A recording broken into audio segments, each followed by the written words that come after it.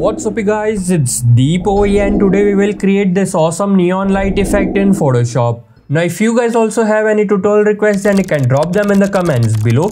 We will surely try to create videos on those as well. Also if you want to keep learning how to create such cool things in Photoshop for free, then make sure you smash that subscribe button if you haven't already. So without wasting any more time of yours, let's get started.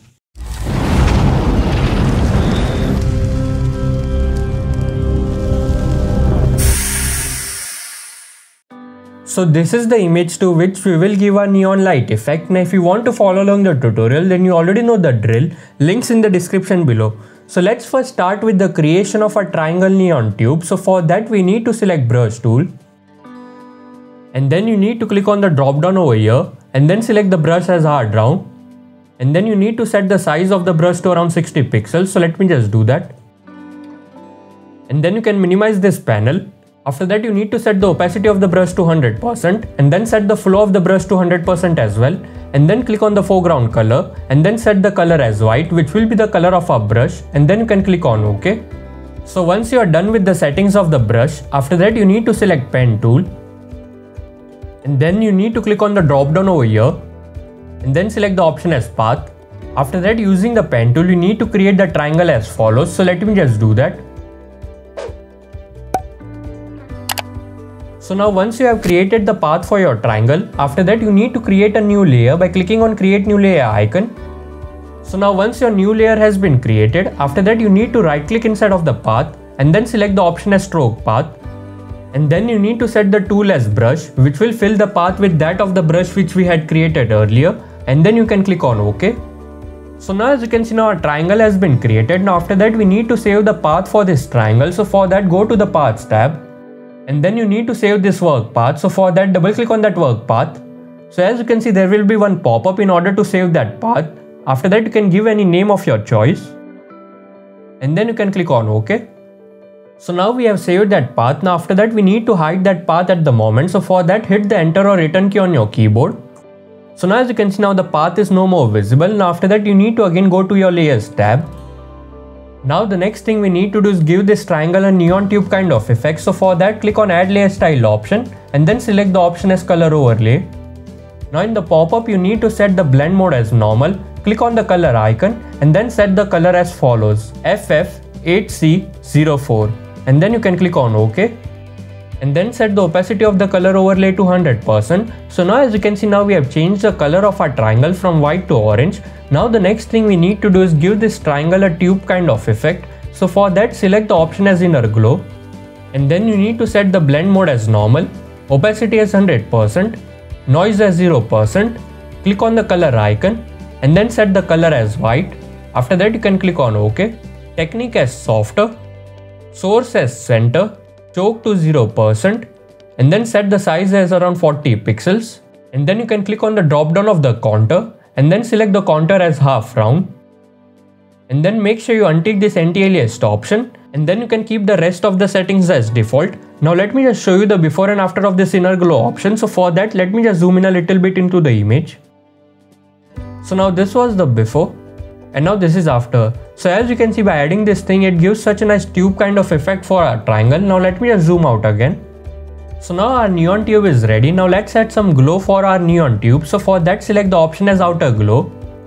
Now over there you need to set the blend mode as linear dodge, opacity as 52%, noise as 0%, click on the color icon and then set the color as follows, FF800 and then click on OK. Set the technique as softer, spread as 0%, size as around 60 pixels. And then you can keep the rest of the settings as default. Now let me just show you the before and after of this outer glow option. So this was the before and now this is after.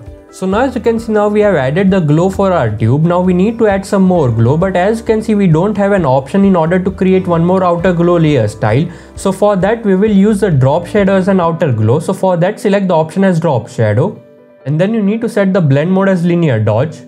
Click on the color icon and then set the color as follows, FFAE00 and then click on OK. And then set the opacity of the glow to 100%. Make sure you tick this use global light option and then set the angle as 30 degree, distance as 0 pixels spread as 0%, and then set the size to around 250 pixels, that is maximum. And then you can keep the rest of the settings as default. Now let me just show you the before and after of this drop shadow. So this was the before and now this is after. Now after that you can click on OK. So now as you can see, now our neon tube is ready, but as you can see the glow is looking a bit too less. So for that we need to add some more glow. So for that, create a new layer by clicking on create new layer icon and then select brush tool. And then you need to click on the drop down over here and then select the brush as soft round. And then you need to set the size of the brush to around 1000 pixels. So let me just do that. And then you can minimize this pop-up and then set the opacity of the brush to 100% and then set the flow of the brush to 100% as well. And then click on the foreground color and then set the color as follows, which will be the color of our brush FFAE00. And then you can click on OK. And then we need to bring back that triangle path which we had created. So for that, again go to the paths tab. And then you need to select the path which we had saved, which was this tube path, by clicking on it. So as you can see, as you click on it, your path becomes visible. Now after that, again go to your layers tab. And then we again need to select pen tool. So let me just do that. And then click on the drop down over here. And then select the option as path. And then you need to right click inside of the path. And then select the option as stroke path. And then set the tool as brush. Make sure you untick the simulate pressure option and then you can click on OK. After that, we again need to hide this path. So for that, hit the enter or return key on your keyboard. So now as you can see, now we have added the glow, but as you can see, it is looking a bit too much. So for that, we need to change the blend mode of this layer to linear dodge. And then you need to reduce the fill of this layer to 20% as well. So let me just do that. So now as you can see, now it is looking more proper. Now let me just show you the before and after of this new layer. So this was the before and now this is after. Now after that, we need to combine these two layers into a single group. So for that, press Ctrl or Command on Mac and then click on the layer 1, which will give you the selection of the layer 1 as well as keep the selection of the layer 2 active.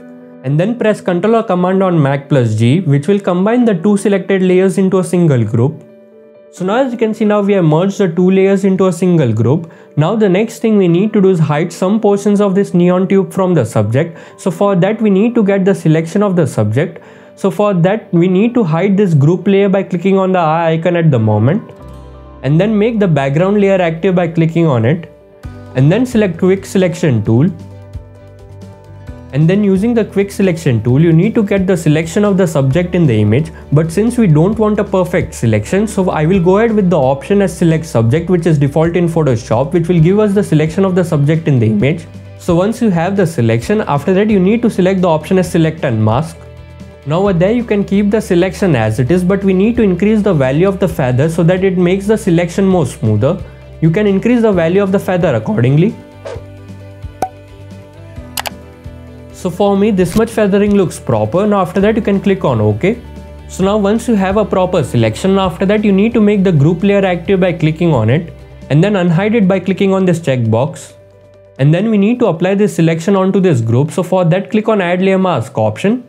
So now as you can see, at the moment the selection has been applied the opposite way and we need to solve that thing. So for that, we need to invert this mask. So for that, press Ctrl or Command on Mac plus I in order to invert this mask. So now as you can see, now we have solved that thing, but we still need to bring back the lower portion of the tube. So for that, again select brush tool and then select the brush as soft round. And then you need to make sure that you set the opacity and the flow of the brush to 100% and then click on the foreground color and then set the color as white and then you can click on OK. And then you need to make sure that the mask of the group layer is active and not the group layer itself. And then using the brush tool, you need to hover over the areas where you want to bring it back. You can increase and decrease the size of the brush using the square bracket keys of your keyboard. So let me just bring back those areas.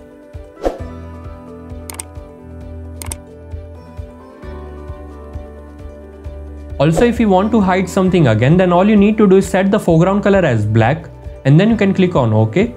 And then using the brush tool, you need to hover over that area which you want to remove. So as you can see, as you hover over that area, it removes that thing. Now let me just go a step back since I did not want to remove it. And then let me just continue with the process. So now as you can see, now our image is looking more proper. Now let's add some more glow near the top portion of the hair as well. So for that, we need to create a new layer by clicking on create new layer icon. and then select brush tool and brush as soft round. And then you need to make sure that the opacity and the flow of the brush is set to 100%, and then click on the foreground color and then set the color as follows FFAE00, and then you can click on OK.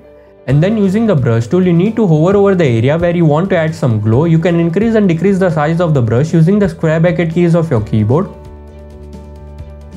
So once you have added the glow, after that you need to set the blend mode of this layer to linear dodge and then reduce the fill of this layer to 20%. So now as you can see, now it is looking more proper, but as you can see there is some extra glow over there as well, and we need to remove that thing. So for that, click on add layer mask icon and then select the brush tool and then set the foreground color as black. And then using the brush tool, you need to hover over the area where you want to remove that glow. So let me just do that.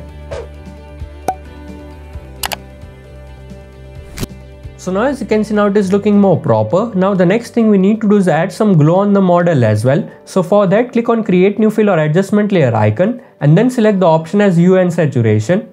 Now in the pop-up, you need to check the colorize option and then set the hue to around 37 and then set the saturation to around 100 and then keep the lightness as it is. Now the next thing we need to do is remove this glow from the dark portions of the image. So for that, click on add layer style option and then select the option as blending options. Now in the pop-up, you need to select the default blending options. Now over there you need to set the slider of this layer which is under the blend if as follows, but before that you need to break this slider into two. So for that, press Alt or options on Mac and then click on that slider which will break that slider into two. And then you need to drag the right portion of the slider more towards right. So as you can see, as you drag that slider more towards right, it removes the glow from the shadowed portion. So as you can see, I'm setting the value of the sliders as follows and then you can click on OK. Now let me just show you the before and after of this hue and saturation. So this was the before and now this is after. So as you can see, it is looking so much better. Now the next thing we need to do is add some fog kind of effect. So for that, make the layer 3 active by clicking on it. And then we need to create a new layer by clicking on create new layer icon. And then we need to select brush tool. And then click on the toggle brush panel icon. And then go to the brushes section. And then you can select any smoke brush of your choice. Download link for the smoke brush I am choosing is in the description below. And then go to the brush settings. And then select the option as shape dynamics. And then set the value of the angle jitter to maximum. And then you can keep the rest of the settings as default. Now you can close this pop-up. And then using the brush tool, you can hover over the areas where you want to add some fog. You can increase and decrease the size of the brush using the square bracket keys of your keyboard.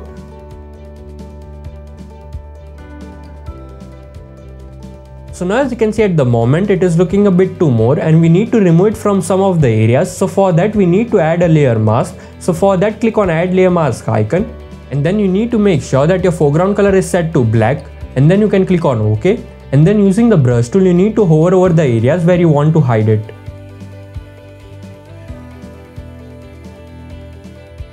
So now as you can see, now it is looking more proper. Now after that, you need to make that layer active by clicking on it.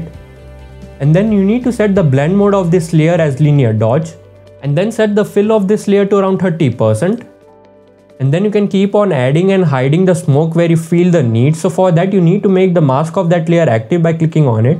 And then using the brush tool, you can continue with your thing. So now as you can see, now it is looking more proper. Now the next thing we need to do is add some sparkles near the neon tube. So for that, go to File and then select the option as Place Embedded. And then you can select any sparkle dust image of your choice. Download link for the image I am choosing is in the description below, and then select the option as Place.